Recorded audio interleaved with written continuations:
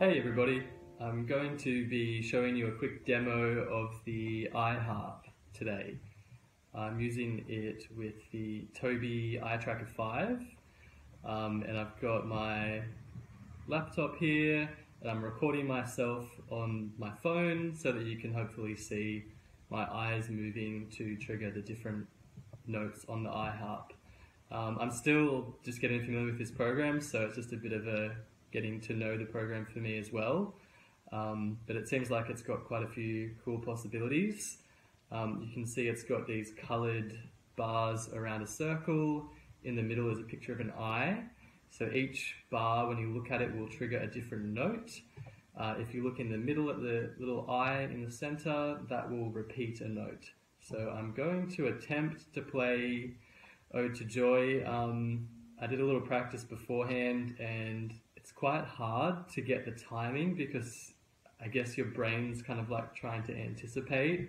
So yeah, anyway, I'll give this a little whirl and keen to hear your thoughts if you think this would be some software that you'd use in your work or for yourself.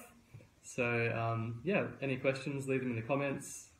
Let's see if I can play Ode To Joy. Here we go.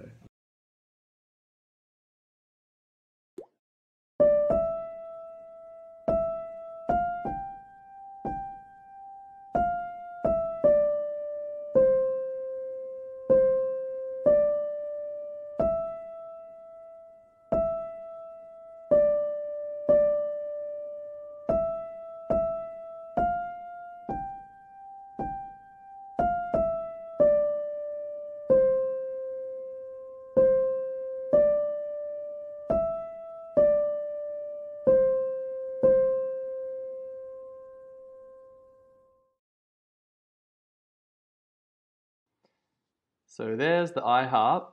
I realized just watching back that first part of the video, it's a little bit hard to see very clearly that my eyes are moving to trigger the notes, but that's the idea. So yeah, just to rehash, the Eye Harp is tracking my eye movement through an extra piece of hardware called a Tobii Eye Tracker, and that's a little infrared camera which can pick up the movement of my eyes, and then depending where my eyes gaze, that will be detected and the program Eye Harp will allow me to play a note based on which part of the screen I look at. So I hope that was interesting.